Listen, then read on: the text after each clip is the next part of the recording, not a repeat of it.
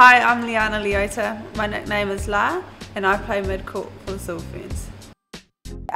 2003 in the squad, and officially took the court in 2008. Playing franchise for the Southern Sting the year that we won the last National Bank Cup, and then had to trial and made the squad, so yeah, pretty much been in it since then. Pretty stoked really, you know. I think I was 19 years of age and it was just come off World Youth Champs for under 21, so pretty exciting time and just I suppose another step forward in my netball career. I wake up every morning wanting to play, you know. I love going to trainings and I love competing, and I love winning.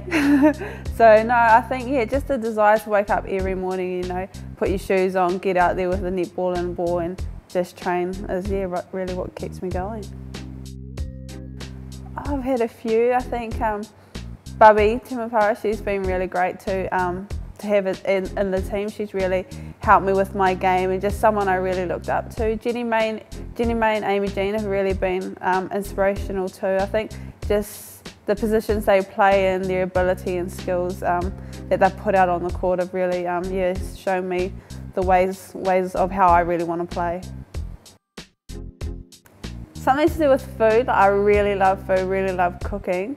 Well, before netball I did, but yeah, probably I've always thought growing up I'd be a chef or, you know, own a cafe or something like that, eat all those naughty foods that you're not really allowed to with netball.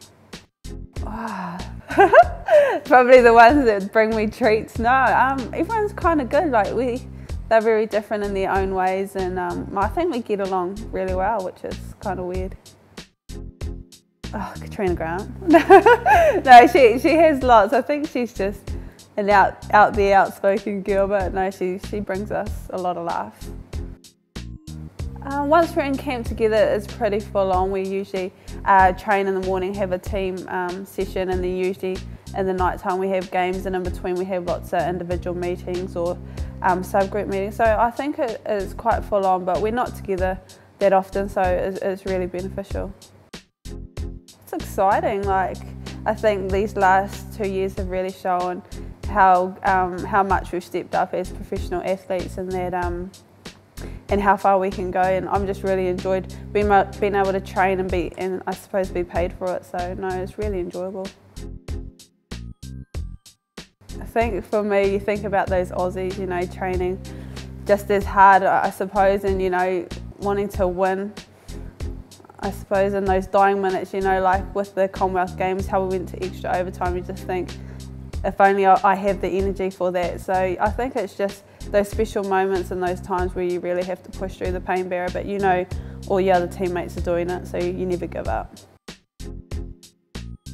For me, I don't put pressure on myself. I just try to play and do my job and just do what I've been asked to do on court. If I do anything else, it's a bonus, but I think just to be able to do my job and help my teammates out is really all I concentrate on. I think if I put pressure on to say, hey, you need to do this and that, I think that's when I suppose lose the plot and don't quite do my job.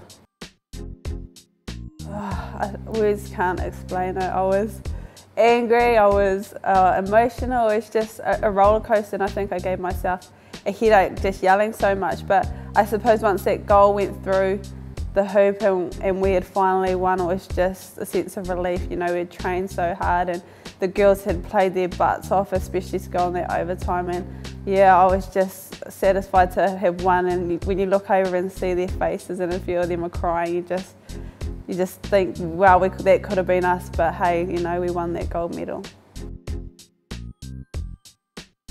There's a few of them that I think we've got friendly with over the ANZ champs and stuff like that. At the start, yeah, I was too. I sort of, you know, kept my distance, but no, I think these last couple of years we've really got to bond and get to know each other off court, so it's really been good.